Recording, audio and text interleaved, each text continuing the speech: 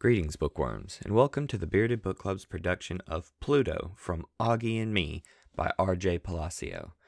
If you want to follow along in this and all of our productions, make sure you subscribe to the channel and turn on your notifications so you will be notified of all new videos as well as when we do our live shows. If you would like to support Bearded Book Club, you could do so in two ways, both of which are listed in this video's description. Number one, you could become a Patreon and support us on a regular basis. Or number two, you can go to our Amazon wish list and send us a book as a one-time donation. So without further ado, let us continue. I remember the day Augie's dad brought Daisy home for the first time. Augie and I were playing trouble in his room when all of a sudden we heard high-pitched squealing coming from the front door. It was Via, Augie's big sister. We could also hear Isabel and Lourdes, our babysitter, talking excitedly, so we ran downstairs to see what the commotion was.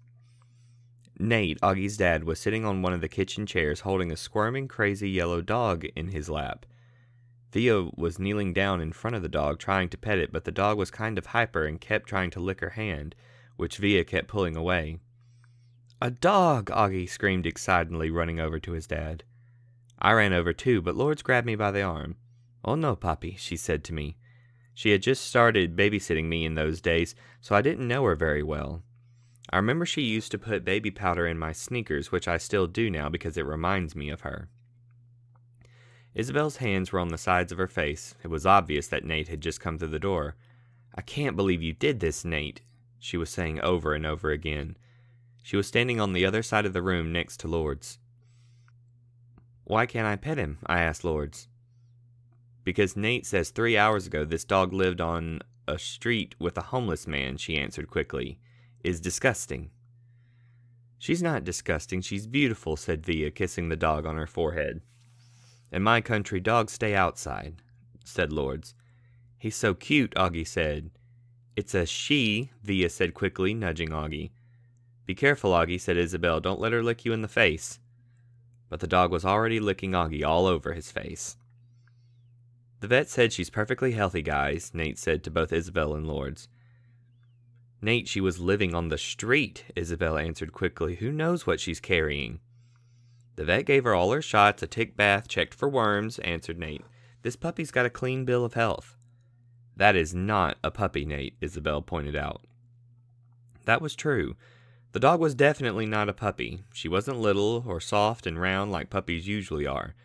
She was skinny and pointy and wild-eyed, and she had this crazy long black tongue kind of pouring out of the side of her mouth. And she wasn't a small dog either. She was the same size as my grandmother's Labradoodle. "Okay," said Nate. "Well, she's puppy-like." "What kind of dog is she?" asked Augie. "The vet thinks a yellow lab mix," answered Nate. "Maybe some chow?" "More like pit bull," said Isabel. "Did he at least tell her how old she is?" Nate shrugged.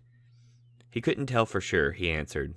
2 or 3? Usually they judge from the teeth, but hers are in bad shape because, she's probably been eating junk food all her life."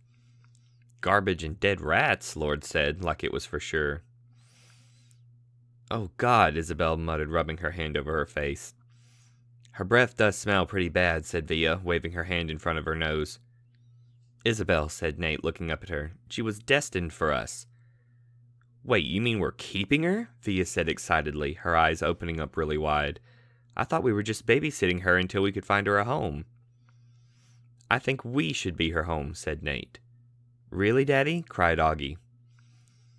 Nate smiled and pointed his chin to Isabel. "But it's up to Mommy, guys," he said. "Are you kidding me, Nate?" cried Isabel as Via and Augie ran over to her and started pleading with her, putting their hands together like they were praying in church. "Please, please, please, please, please, please, please, please, please," they kept saying over and over again. "Please, pretty, please, please, please, please."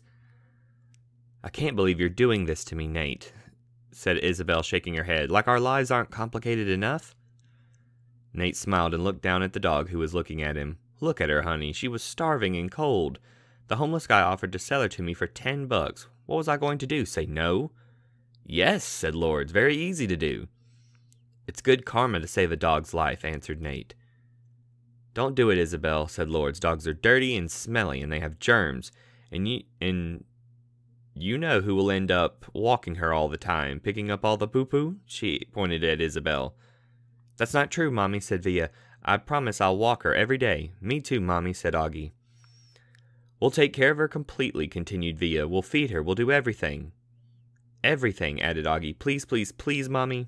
Please, please, please, Mommy, Via said at the same time. Isabel was rubbing her forehead with her fingers like she had a headache. Finally, she looked at Nate and shrugged. I think this is crazy, but okay, fine. Really? Shrieked Via, hugging Isabel tightly.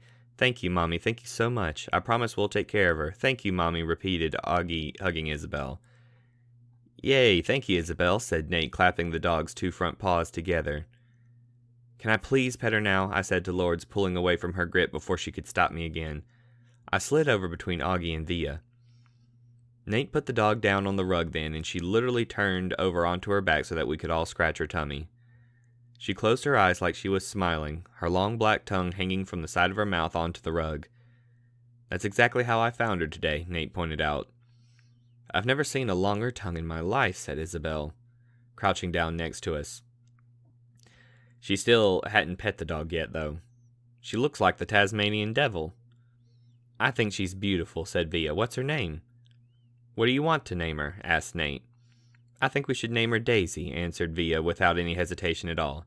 She's yellow, like a daisy. That's a nice name, said Isabel, who started petting the dog. Then again, she looks a little like a lion. We could call her Elsa. I know what you should name her, I said, nudging Augie. You should call her Darth Maul. That is the stupidest name in the world for a dog, Via answered, disgusted. I ignored her. Do you get it, Augie? Darth Maul? Get it because dogs maul? Haha, Augie said. That's so funny, Darth Maul. We're not calling her that, Via said snoddily to the 2 of us. Hi, Darth Maul, Augie said to the dog, kissing her on her pink nose. We can call her Darth for short. Via looked at Nate. Daddy, we're not calling her that. I think it's kind of a fun name, Nate answered, shrugging. Mommy, Via said angrily, turning to Isabel. I agree with Via, said Isabel. I don't think we should use the word Maul for a dog, especially one that looks like this one. Then we'll just name her Darth, Augie insisted. That's idiotic, said Via. I think, since Mommy's letting us keep the dog, answered Nate, she should be the one who decides what to name her. Can we call her Daisy, Mommy? Asked Via. Can we call her Darth Maul? Asked Augie. Isabel gave Nate a look. You really are killing me, Nate. Nate laughed. And that was how they ended up calling her Darth Daisy.